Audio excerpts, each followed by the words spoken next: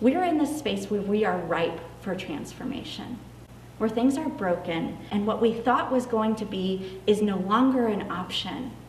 So instead, maybe this is our opportunity to step back, to go deep, to rely on that wisdom, and maybe see a little bit more clearly that maybe there's another option, another door.